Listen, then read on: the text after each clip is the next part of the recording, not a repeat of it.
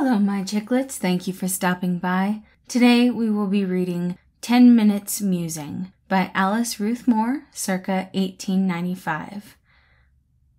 There was a terrible noise in the schoolyard at intermission. Peeping out the window, the boys could be seen huddled in an immense bunch in the middle of the yard. It looked like a fight, a mob, a knockdown, anything. So we rushed out to the door hastily, fearfully, ready to scold, punish, console, frown, bind up broken heads, or drag wounded forms from the melee as the case might be. Nearly every boy in the school was in that seething, swarming mass, and those who weren't were standing around on the edges, screaming and throwing up their hats in hilarious excitement.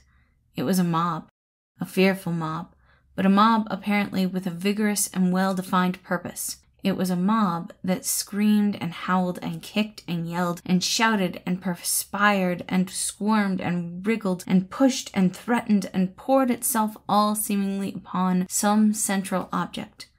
It was a mob that had an aim, that was determined to accomplish that aim, even though the whole azure expanse of the sky fell upon them.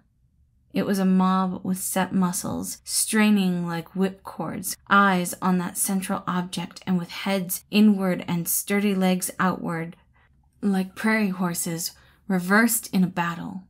The cheers and hat throwers on the outside were mirthful, but the mob was not.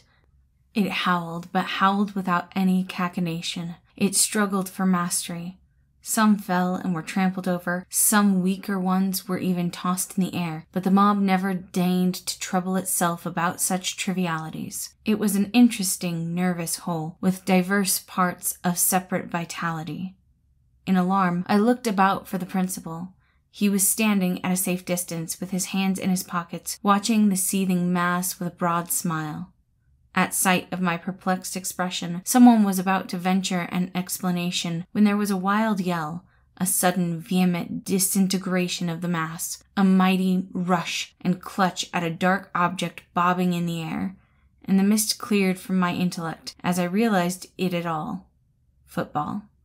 Did you ever stop to see the analogy between a game of football and the interesting little game called life, which we play every day? There is one, far-fetched as it may seem, though, for that matter, life's game, being one of desperate chances and strategic moves, is analogous to anything. But if we could get out of ourselves and soar above the world, far enough to view the mass beneath in its daily struggles, and near enough the hearts of the people to feel the throbs beneath their boldly carried exteriors, the whole would seem naught but such a maddening rush and senseless-looking crushing. We are but children of a larger growth, after all, and our ceaseless pursuing after the baubles of this earth are but the struggles for precedence in the business playground. The football is money.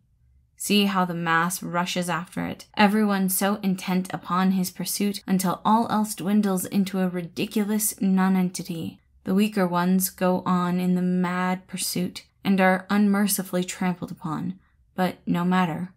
What is the difference if the foremost win the coveted prize and carry it off? See the big boy in front, he with iron grip and determined compressed lips. That boy is a type of the big merciless man, the Gradgrind of the latter century. His face is set towards the ball, and even though he may crush a dozen small boys, he'll make his way through the mob and come out triumphant, and he'll be the victor longer than anyone else, in spite of the envy and fighting and pushing about him. To an observer, alike unintelligent about the rules of a football game and the conditions which govern the barter and exchange and fluctuation of the world's money market, there is as much difference between the sight of a mass of boys on a playground losing their equilibrium over a spheroid of rubber and a mass of men losing their coolness and temper and mental and nervous balance on change as there is between a pine sapling and a mighty forest king, merely a difference of age. The mighty, seething, intensely concentrated mass in its emphatic tendency to one point is the same, in the utter disregard of mental and physical welfare. The momentary triumph of transitory possession impress a casual looker on with the same fearful idea, that the human race, after all, is savage to the core, and cultivates its savagery in an inflated happiness at own nearness to perfection. But the bell clangs sharply. The overheated, nervous, tingling boys fall into line, and the sudden transition from massing disorder to military precision cuts short the 10 minutes musing. Thank you all for listening. Again, this was 10-minute musing. I do hope you all enjoyed it, and I hope you have a wonderful day.